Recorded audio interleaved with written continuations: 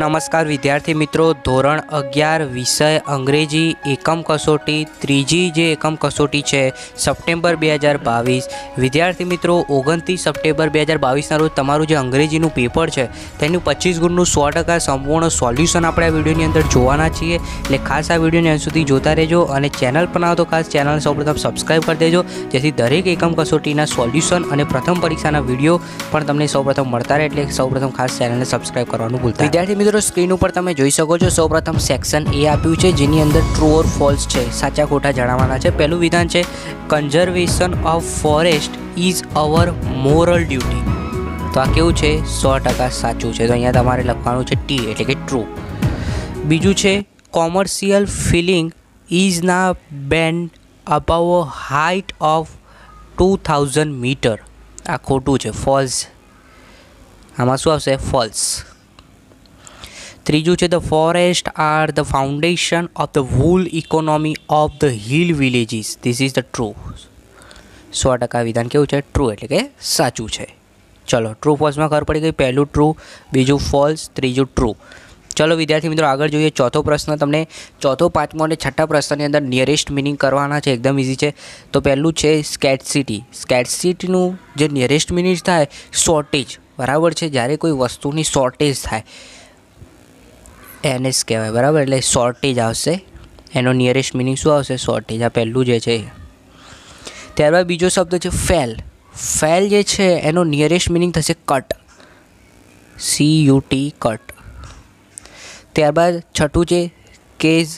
કેઝ જે છે એનું નિયરેસ્ટ મિનિંગ શું થશે? સ્ટોપ, સીઝનું સ્ટોપ થશે। ક્લિયર? આમાં પણ નિયરેસ્ટ મિનિંગ એકદમ ઇઝી છે, ખાસ યાદ રાખજો અને તૈયાર કરી દેજો જેથી પરીક્ષામાં તમને કોઈ તકલીફ ન પડે। આગળ વિદ્યાર્થી મિત્રો સાતમો જે પ્રશ્ન છે અહીંયા તમારે જે હેબિચ્યુઅલ પાસ છે, બરાબર છે, એના આધારે તમારે અહીંયા નક્કી કરવાનું છે ભાઈ શું આવશે। તો જોઈ લઈએ આપણે। પહેલું છે in school days Nakul use to participate in the programs. તો જ્યારે વાક્યમાં શું આવે? ઇન આવે। યાદ રાખજો શબ્દ, હું અહીંયા ગોલ્ડન શબ્દ આપીશ બધાના, જેથી તમને એકમ કસોટી તો ઠીક છે પણ આવનારી પ્રથમ પરીક્ષા છે, વાર્ષિક પરીક્ષા છે અને ધોરણ 12માં પણ તમને ખૂબ ઉપયોગી થશે। ખાસ યાદ રાખજો જ્યારે વાક્યમાં ઇન આવે છે એટલે તમારે સમજી લેવાનું શું છે? Habitual action in the past છે।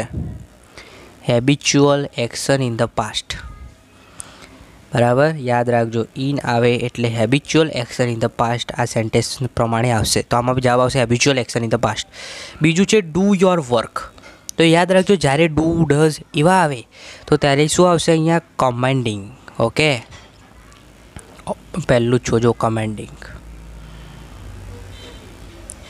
ચલો 9મા નંબરમાં એમ કીધું છે Neeraj was so slow that he could not catch the train. એ બહુ જ ધીમો હતો। હવે અહીંયા ખાસ ધ્યાન રાખજો શું કીધું છે? સો સ્લો ધેટ। સો અને ધેટની વચ્ચે કંઈક લખેલું હોય, કંઈક ક્રિયા બતાવતું હોય। યાદ રાખજો સો પછી અહીંયા ખાલી જગ્યા ગમે તે લખ્યું હોય અને ધેટ। આવું જ્યારે બને ત્યારે આંખ બંધ કરીને હંમેશા યાદ રાખવાનું કે આ એક્સપ્રેસિંગ રિઝલ્ટ જ હોય। હજી પણ કહું છું હેબિચ્યુઅલ પાસ્ટ માટે સો ધેટ કન્ટિન્યુ આવશે। અહીંયા આપણે શું લખીશું કે સો અને ધેટની વચ્ચે કંઈક આપેલું હોય તો એક્સપ્રેસિંગ રિઝલ્ટ આવશે। શું આવશે ભાઈ? Expressing result. જુઓ ક્લિયર? આપણો answer.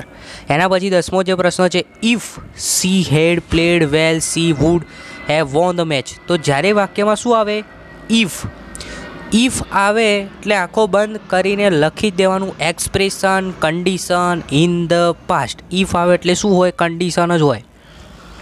Expression condition in the past. Clear થાય છે? ખાસ યાદ રાખજો ભાઈ, expressing condition in the past આવશે, બરાબર? તો અહીંયા પણ 10 પ્રશ્નોમાં આમાં પણ ખબર પડી ગઈ। હવે નેક્સ્ટ વિદ્યાર્થી મિત્રો 2 MCQ છે, એ પણ જોઈ લઈએ આપણે। 11મા નંબરનો પહેલો પ્રશ્ન છે you can learn functions by practising અ લોટ। તો આનો ક્વેશ્ચન માર્ક બનાવવાનો છે। આ જવાબ આપ્યો છે તો આ ચારમાંથી શું આવશે? તો પ્રેક્ટિસિંગ અ લોટ। તો શું કરવું પડે? વોટ આપણે શું કરીશું, બરાબર છે? તો how can you learn functions? આમાં આન્સર આવશે હાઉ કેન યુ।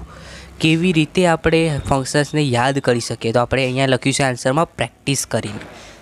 તો આપણો સાચો જવાબ આવશે option D, how can you learn functions. 12મો પ્રશ્ન છે મહિલા મંગલદાલ took the invites to protect local forest. તો અહીંયા શું થઈ ગયું? મહિલા મંગલદાળ, તો એની જગ્યાએ શું આવી જશે?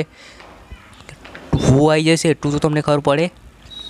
હવે ઓપ્શનમાં વુ ક્યાં દેખાય છે? જુઓ, option number B is your correct answer.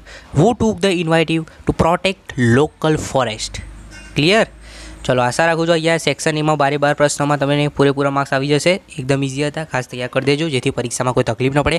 આગળ વાત કરીએ સેક્શન બી. તો સેક્શન બીની અંદર સૌપ્રથમ પહેલો જે પ્રશ્ન છે એની અંદર તમને આ ફકરો આપી દો સરસ મજાનો યુરોપિયનવાળો. તો આ ફકરો વાંચી લો. નીચે 2 પ્રશ્નો આપે છે, એના જવાબ આપવાના છે. પહેલો પ્રશ્ન છે why did the people of Tehri Garhwal begin a non cooperation movement and what did European want. તો જુઓ, તહેરી ગઢવાલવાળું જે છે એ પણ તમને પેરેગ્રાફમાંથી ઇઝીલી મળી જાય છે. જુઓ, અને યુરોપિયન વોન્ટ એ શું ઈચ્છતા હતા? તો વોન્ટ્સ એ પણ અહીંયા આપેલ છે. બરાબર છે ને? ન ખબર પડે તો સોલ્યુશનની પીડીએફની લિંક નીચે ડિસ્ક્રિપ્શનમાં આપી છે, એમાં પણ સરસ રીતે બધાના જવાબ લખેલા છે. પણ પહેલાં વિડીયો જોઈ લો જેથી તમને ખબર પડે કે તમારું પેપર કેવી રીતે લખવાનું છે. 15મો પ્રશ્ન છે હાઉ ડીડ મહિલા મંગલદાલ હેલ્પ ધ ફોરેસ્ટ ડિપાર્ટમેન્ટ. પછી વોટ ડીડ મહિલા મંગલદાલ ડિમાન્ડ, એની શું ડિમાન્ડ હતું તે પણ જોઈ શકો છો. આ રીતે ટ્રેનિંગ કરીને આવતી અને ધ ડિમાન્ડેડ વુમન અને એની જે ડિમાન્ડ છે એ પણ અહીંયા લખેલ છે. ફકરામાંથી જોઈને તમારે આન્સર આપવાનો છે. ચલો, હવે જે ખાલી જગ્યા છે એમાં સિગ્નિફિશન્ટ કઈ ખાલી જગ્યામાં આવે? આમાં આવે કે આમાં, એ તમારે નક્કી કરવાનું છે. તો જોઈ લઈએ આપણે. Since time began the natural broad લીવ્ડ forest the Himalayas હીવ played a dash role. તો એનો રોલ કેવો આવશે ભાઈ? સિગ્નિફિશન્ટ. તો પહેલી ખાલી જગ્યામાં આવશે સિગ્નિફિશન્ટ. Life of the people of UP, Uttar Pradesh. In fact, the forest are the dash of the whole economy, the hill villages. તો are the foundation of the. તો બીજી જે ખાલી જગ્યા છે એમાં આપણે લખીશું ફાઉન્ડેશન. બરાબર? પહેલી ખાલી જગ્યામાં સિગ્નિફિશન્ટ, બીજી ખાલી જગ્યામાં ફાઉન્ડેશન. ચલો વિદ્યાર્થી મિત્રો, આગળ જોઈએ સેક્શન સી. સેક્શન સીમાં સેમ વેમાં અહીંયા આપણને પહેલાં ફકરા આપ્યા છે. ફકરાના આધારે નીચે 2 પ્રશ્નો છે, દરેકના 1 માર્ક્સ છે. વેર ડુ ધ પિગિયન્સ લીવ, ક્યાં રહેતા હતા? તો પિગિયન્સ in a word does not walk સ્વિમ્સ they leave on the snow in polar region. બરાબર? તો આ રીતે લખવાનું, leave on the snow in polar region. પછી બીજું છે how are the days and nights in the polar region. તો દિવસ અને રાત ત્યાં કેવી રીતે હોય છે? તો અહીંયા જુઓ તમે લખેલું છે કે ભાઈ નાઇટ છે એ ડાર્ક ઓફ અવર મોન્ટ્સ. આના આધારે તમારે આ રીતે પેરેગ્રાફ પરથી શોધવાને લખી દેવાનું છે. એકદમ ઇઝી જ છે. ચલો, 21મો પ્રશ્ન છે વેર the Olympic games began held. ક્યાં રમાઈ હતી? તમારે શું લખવાનું? In Berlin. આન્સર આવશે બર્લિન. 22મું છે what was the target of the નેરેટરનો target શું હતો? તો તમે એ પણ જોઈ શકો છો. અહીંયા એનો ગોલ લખેલેલ છે. ક્લિયર છે? તો want to the gold medal. બરાબર? એનો ટાર્ગેટ હતો. ચલો, હવે અહીંયા તમને સ્ટેન્જા આપ્યું છે. સ્ટેન્જાના આધારે 3 પ્રશ્નોના જવાબ આપવાના છે. 23 નંબરમાં છે why does the poet want to protect the tree. શા માટે એ પ્રોટેક્ટ કરવા માગતો હતો ટ્રીને એ જણાવવાનું છે. પછી વુ પ્લાનેટ ધ ટ્રી. અને છેલ્લું છે right 2 pairs of rhyming words. તો સિમ્પલ છે. રાઇમિંગ વર્ડ્સમાં તો જુઓ, એક તો હેન્ડ અને સ્ટેન્ડ.